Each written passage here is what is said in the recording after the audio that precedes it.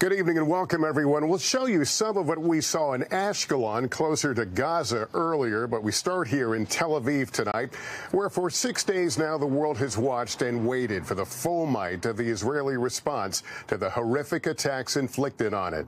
Anticipated by many to be a massive invasion of the Gaza Strip, making good on its promise to destroy Hamas after last Saturday's brutal terrorist rampage in southern Israel. The toll keeps getting worse.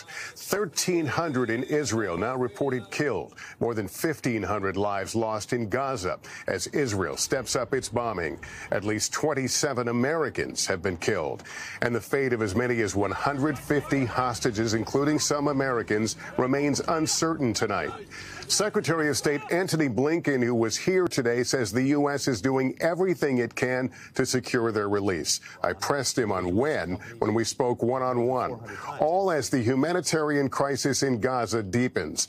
A UN agency estimates 340,000 Palestinians have been displaced as Israel's air campaign intensifies.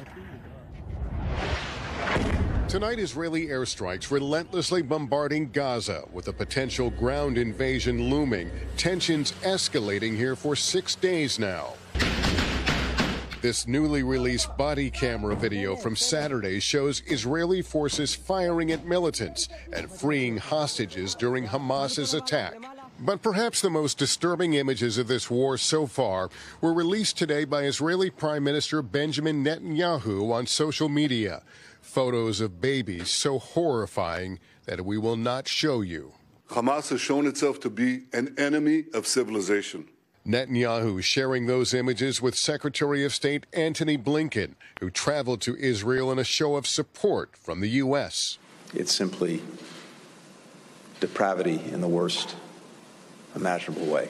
And Secretary Blinken had this emotional moment with a survivor from the music festival. We're strong here, we're powerful here, in this place, now in Tel Aviv and everywhere.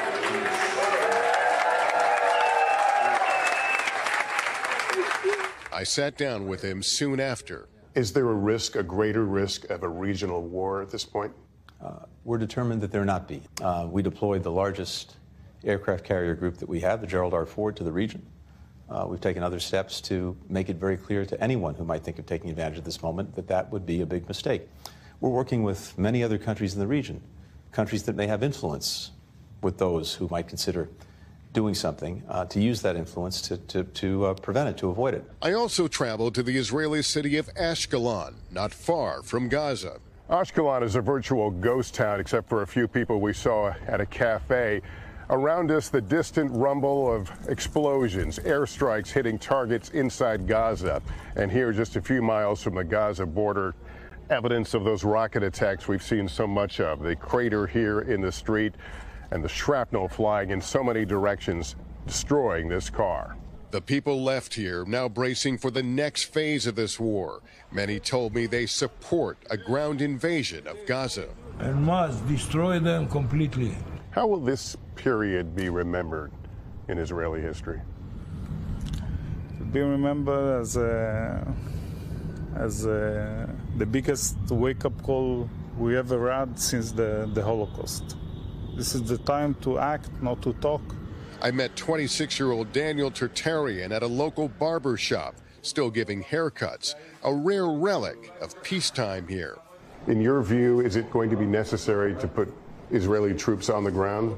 One thing I know for sure that this thing called Hamas, we need to finish them. Whatever it takes, whatever it costs. People here are determined to help any way they can. This is kind of a citizen relief organization. They've been delivering food to troops at the front line. I believe they're taking these now to some troops about 15 minutes from here, but very, very close to the Gaza border.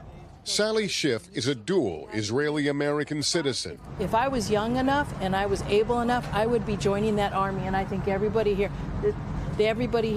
would be doing the same thing. We don't fear war.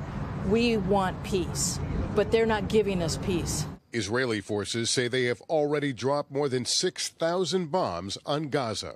With power cut off, hospitals are chaotic and overwhelmed.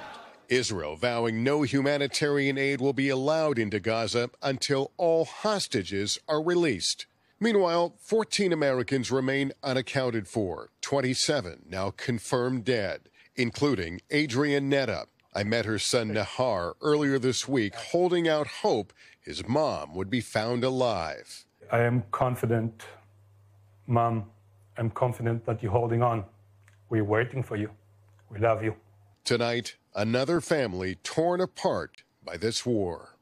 Thanks for watching. Stay updated about breaking news and top stories on the NBC News app or follow us on social media.